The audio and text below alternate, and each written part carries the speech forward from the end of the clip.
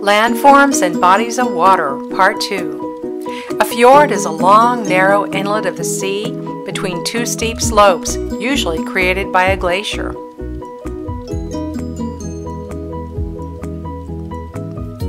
A geyser is a natural hot spring that periodically ejects a column of hot water and steam into the air.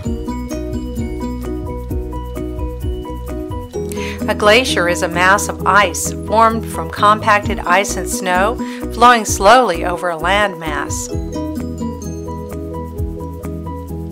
A gulf is a portion of an ocean or sea that is partly enclosed by land.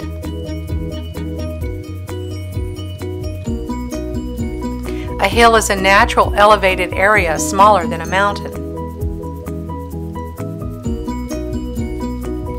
An island is a small landmass surrounded by water.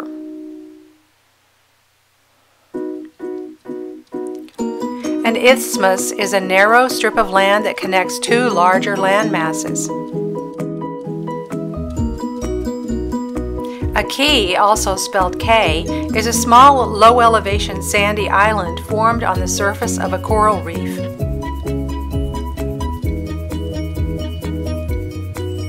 A lagoon is a shallow body of water separated from a larger body of water by a sandbar or reef.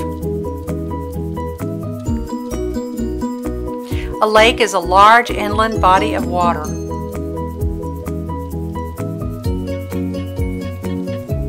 A marsh is an area of low-lying land that is saturated with water.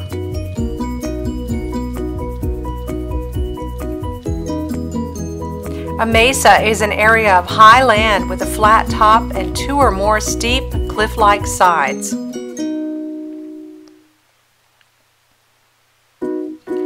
A mountain is a large elevated landform that has steep sides and is much larger than a hill.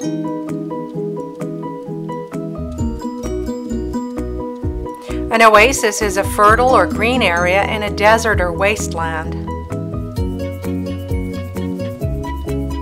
An ocean is the entire body of salt water that covers more than 70% of the Earth's surface.